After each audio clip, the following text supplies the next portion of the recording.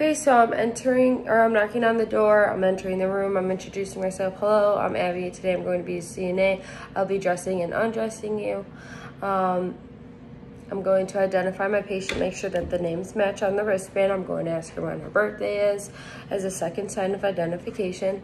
I'm going to wash my hands. I'm going to collect a bath blanket and whatever my patient decides to wear that day. I'm going to ask a coworker to help me position my patient into supine position. I'm going to close the curtain for privacy, and I'm going to cover her with a bath blanket and fan fold the linens down to the end of the bed.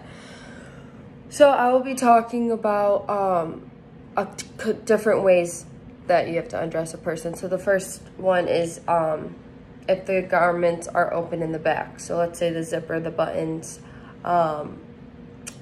snaps or ties are in the back. You'll be undoing whatever it is, and then you'll bring the side of the garment to the side of the person, and then you'll make sure that she's in a supine position, and then you'll slide the garment off of the strong side first, and then you will remove it from the weak side. Then if you're removing clothes from the front, then you'll take the zipper, or you'll undo the zipper, the ties, the buttons, whatever. And then you'll slide the garment off the shoulder and the arm on the strong side, arm first. And then you'll remove it from the weak side. And then if you have to remove it from pullover, like it's a pullover sweatshirt or something, you'll undo ties if it's tightened for some reason.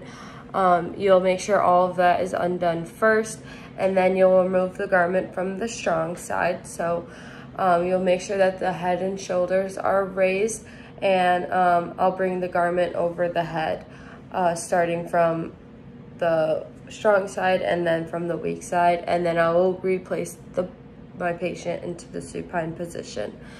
And then another one is to remove pants. You'll remove shoes and socks first, and then you'll make sure the person is obviously in supine position. You'll undo buttons, zippers, maybe it's Velcro, whatever it is. You'll make sure that that is undone first, and if they have a belt on, you'll remove that.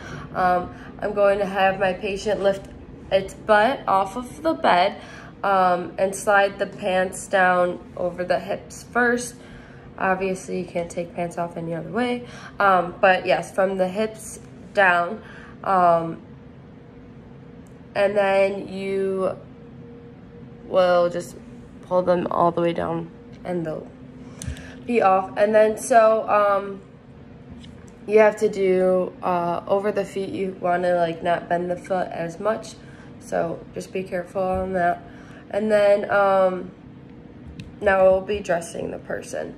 So to put on garments that open in the back, I'm going to slide the garment on the arm of the weak side first and then the strong side. And I'm going to make sure that the person's head is raised and the shoulders are raised. And I'm going to bring the sides to the back. I'm going to do the zippers, buttons, fasten everything. And then I'm going to reposition my patient into supine position. And then if I'm putting on garments that open in the front, I'm obviously going to put the garment on the weak side first and then the strong side.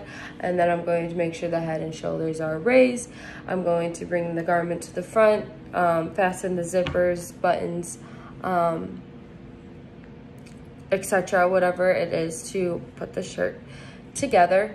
And then I'm going to, if it's a pullover garment, I'm going to put the garment on the weak side first, and then I'm going to make sure the head and shoulders are raised. I'm going to put the garment over the head and then put the strong side through the other arm.